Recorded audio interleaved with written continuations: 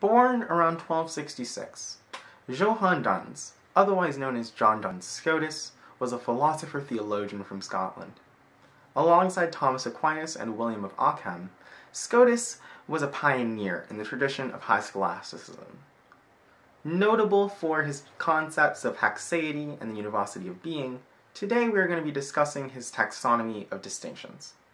For Scotus, it is only possible to approach an understanding of concepts like individuation or the existence of God if first we have an understanding of the types of distinctions which exist. Scotus presents four key types of distinctions: real, conceptual, formal, and modal.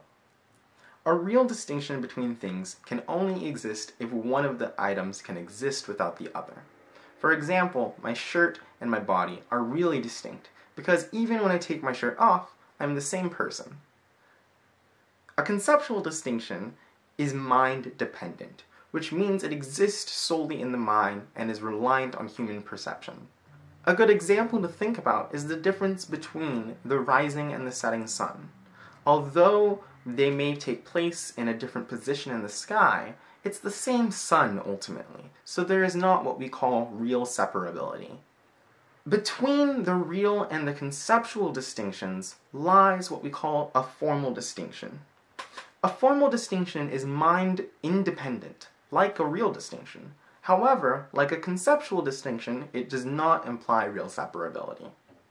A good example to think about is the three people of the Holy Trinity. Each individual person represents God, and although they may be different expressions of God, they still all belong to the same substance of God. Finally, a modal distinction, like a formal distinction, does not imply real separability and is mind-independent. However, modal distinctions rely on difference in quantity, degree, or intensity of what Scotus might call perfection. Modal distinctions are not distinctions in formal characteristics.